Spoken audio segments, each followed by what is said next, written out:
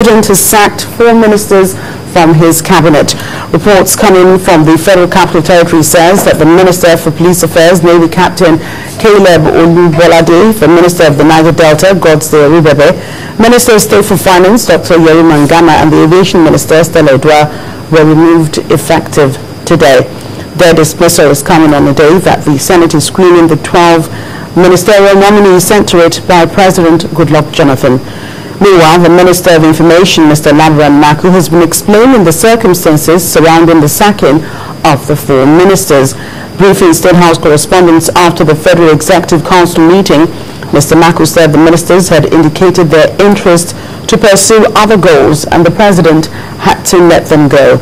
According to Mr. Maku, the Minister of State for Trade and Investment, Dr. Samuel Ortom, now takes charge of the Ministry of Aviation, pending the appointment of a new minister.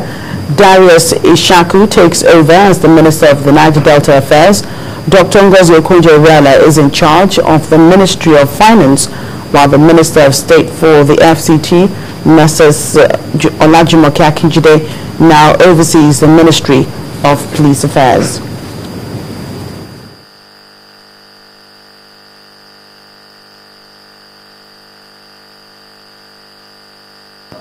President announced further changes in the Federal Executive Council.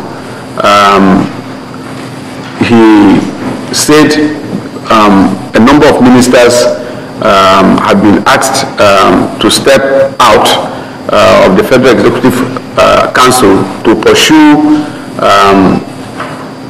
interests, further their own interests, some in politics, others in their own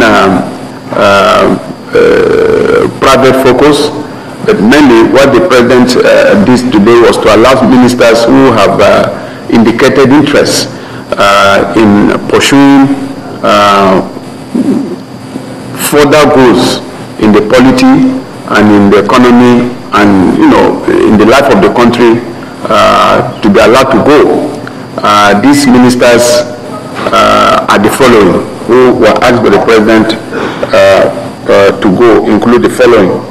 The Minister of State Finance, Dr. Yerima Ngama, the Minister of Police Affairs, Navy Captain Olubolade retired, the Minister of Niger Delta Affairs, Gosde Orubebe, and Minister of Aviation, Mrs. Stella Oduah.